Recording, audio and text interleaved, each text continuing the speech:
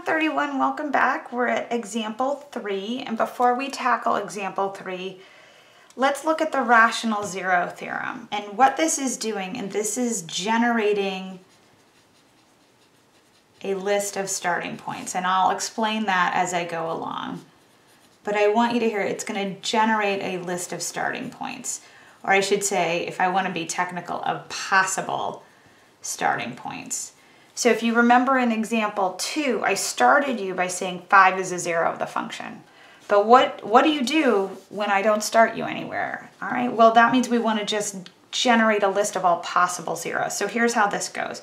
The rational zero theorem states that if the polynomial, here's your polynomial, x to the power n with its coefficient, there's my lead term, all the way down, descending powers of x down to the constant.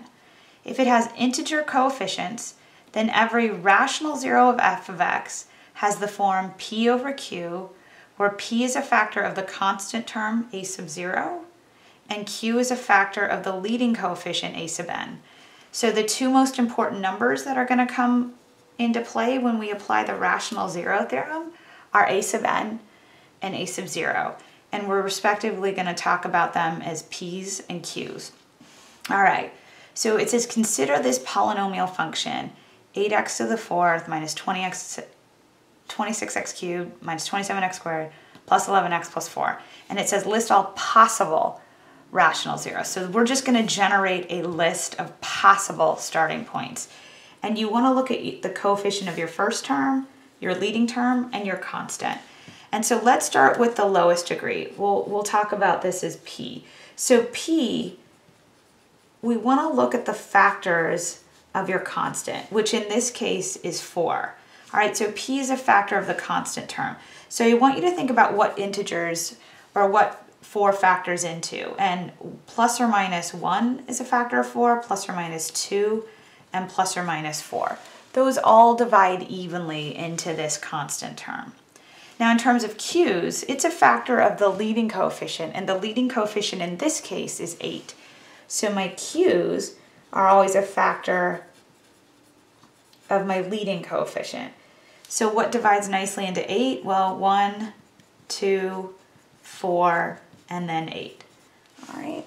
So this is helping us generate this list of possible zeros. And not all of these work. It's impossible for all of them to work because if you have a degree 4 polynomial, at most 4 of these are going to work. So we're going to get a lot of answers or a lot of possible zeros that don't actually pan out. Once you've generated your list of p's and q's, put them as ratios. All right, that's why it's called the rational zero theorem. We're going to create fractions. So I'm going to take every p and put it in ratio to every q and create that list. So I'm going to scooch this up so that we can see my list get generated. All right, so once I have that, here we go. This is my possible rational zeros. And I'm going to try and be methodical about this. So I'm going to take every p and divide it by every q. So I'm going to start with a p-value of plus or minus 1. So 1 divided by 1 is 1. So I will put that into my list. 1 divided by 2, right? This p over this q is 1/2. All right, that's a rational number. It's a fraction, a ratio. I've got 1 divided by 4, so plus or minus 1/4.